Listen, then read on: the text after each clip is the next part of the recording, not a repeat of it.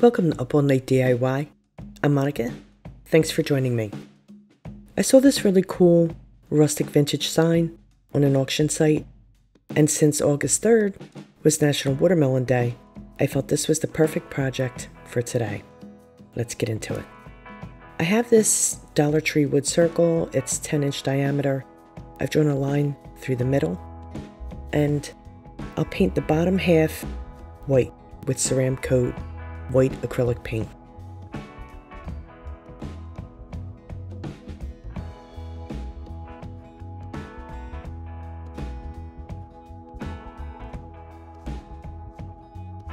Today's the What Month Is It challenge, hosted by my friends Tami of Happiness Created and Jackie of Crafting in Mimi's World, co-hosted this month by Tami of the Rustic Willow and Michelle of Moxie, DIY, and Java. I love all of these ladies, and you will too.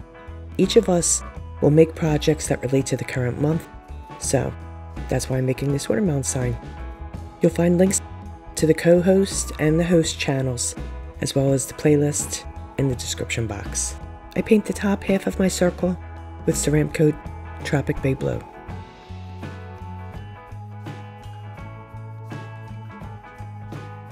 So as you can see, my sign is going to be a full circle. I'm using the vintage sign as my inspiration.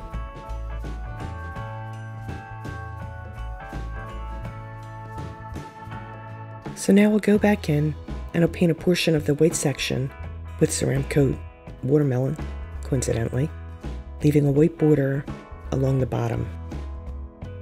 That'll be the rind. I'm only applying one coat of watermelon because I want some of the white to peek through, and I want it to look worn.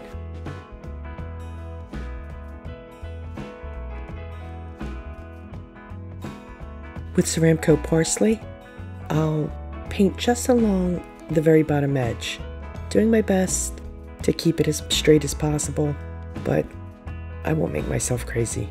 I just want a hint of that green at the bottom.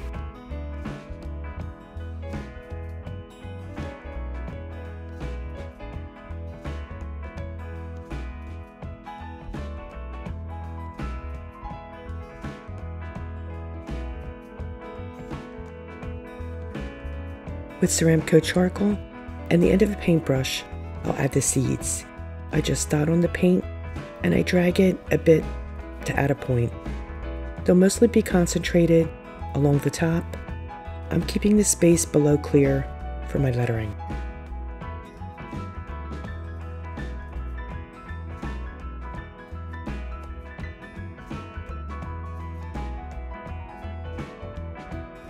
Now I'll dry brush mostly my watermelon, but pretty much all over the sign with a bit of white to add to the aged look.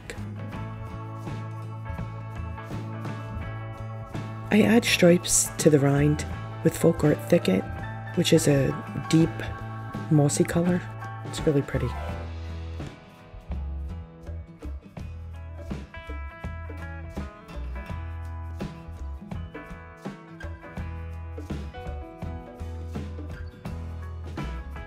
I've cut my stencils with my silhouette starting on the bottom here, and what I'll do is I'll pounce over my lettering using my watermelon paint.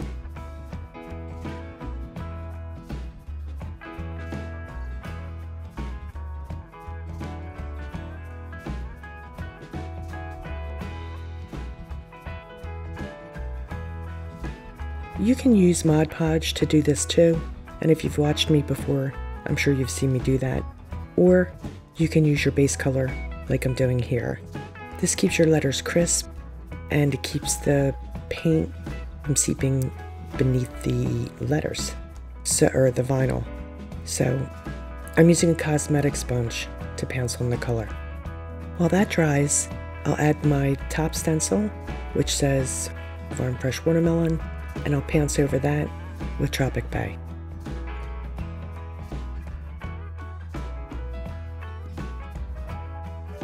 Now that they're dry, I'll pounce on the top colors, Ceramcoat White for the ice cold, And I'll peel the vinyl before it's fully dry. It's mostly dry. And then I'll weed out the vinyl bits. I pounce over the word watermelon with Ceramcoat Parsley, and I'm using Velvet Teal on the Farm Fresh. That's also a Ceramcoat color. And I peel and weed again.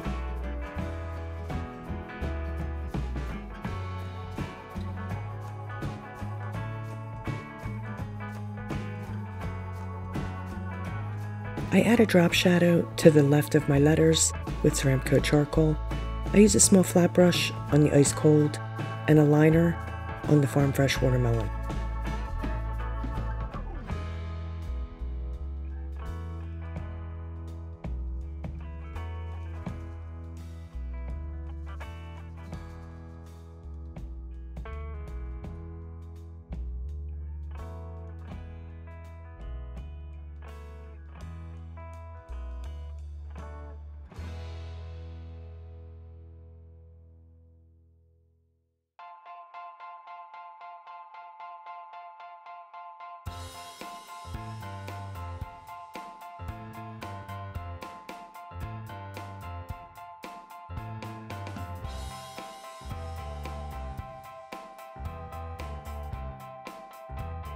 And I add highlights to the right of my letters with white using my liner brush. With floating medium, I shade around the top of the sign with Velvet Teal. I prep my brush, working the floating medium into the bristles, and then I'll scoop up some paint onto the corner of my brush, stroking it on my plate to load the bristles, and stroke that color around the rim. Paint side of my brush is to the edge, and I'm reloading as needed.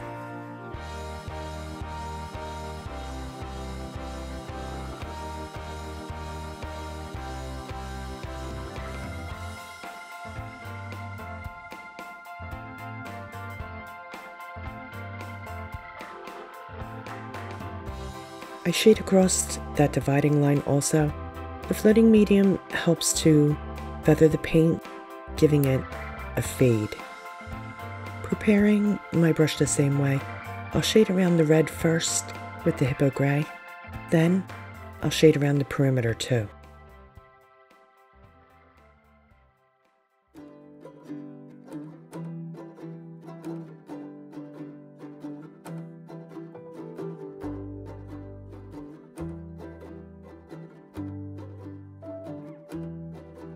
Oops, I need a wee bit more floating medium there, but that gray splotch is okay. It'll add to the aged appearance, so I'll leave it.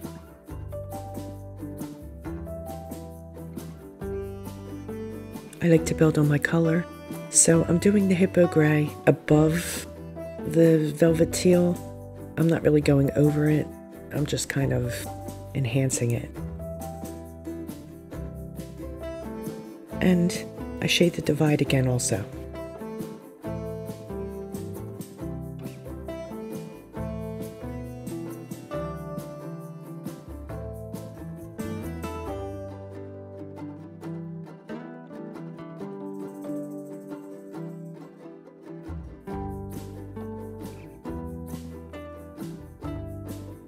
I give it a quick sanding to distress it even more, and I'll wipe it clean. I did spray this with a clear matte sealer also. Now, I'll hot glue a few magnets to the back. I've made this to attach to a pizza pan project that I made last year. I'll link that below for you.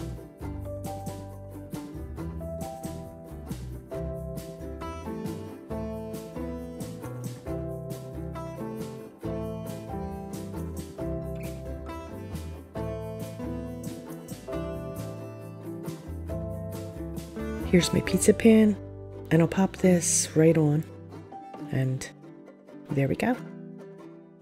I changed the signs on this pan seasonally. I love the way it turned out. This is a really great piece for the late summer. Perfect for the upcoming Labor Day holiday.